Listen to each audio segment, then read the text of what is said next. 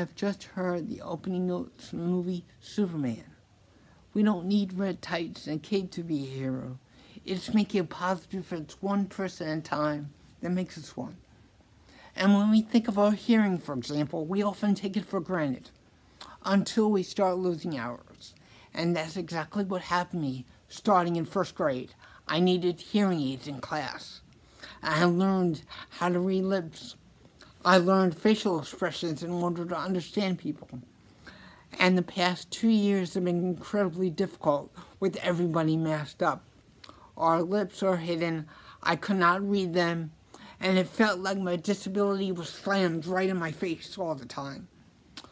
Hello, my name is Dr. Paul Wichansky, and I'm a motivational speaker who shares stories with audiences of this incredible life journey. It's been filled with high points, but it's also been filled with setbacks and frustrations about my cerebral palsy and my hearing loss. I did not learn how to walk till I was 4 years old. I was virtually in a wheelchair, but can walk pretty well now. I learned how to drive a car. So I'm really proud of those achievements, and I want to give back to the community.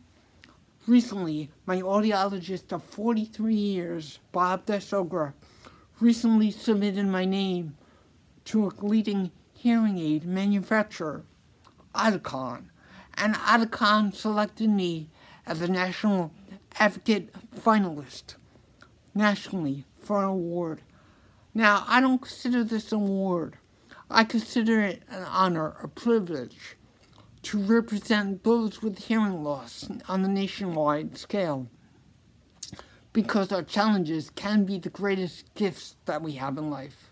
And I want to open up a new world for those who retreated into their world, and open up their world of hearing, and realize just how beautiful and gorgeous that world is for all of us.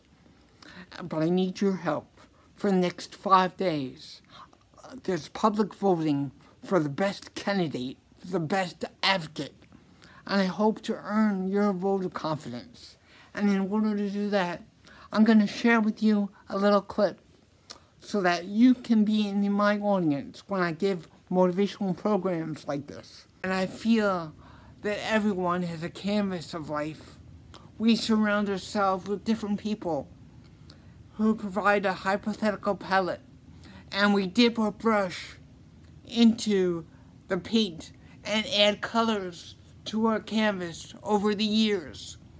Some of the colors are bright and colorful because of the kind of people they are. They have bright, bubbly personalities. There are other colors that are darker, and on the canvas, they represent times when you might be abused, when you might encounter violence or a traumatic experience in your life, when you're lonely or frustrated, all right, when you're depressed. But you can't let that get to you, because when you step back and realize just how priceless your canvas is, it's a painting, and it's a painting of your life. My Uncle Mike would say, the heart is a beautiful pen in which to write new memories. And that's true of everything. The overall theme of my programs and keynotes is love. When you love your job, when you love your family, when you love your work and going to work every day, when you love your school. Love is the most powerful gift that we could receive and give in life.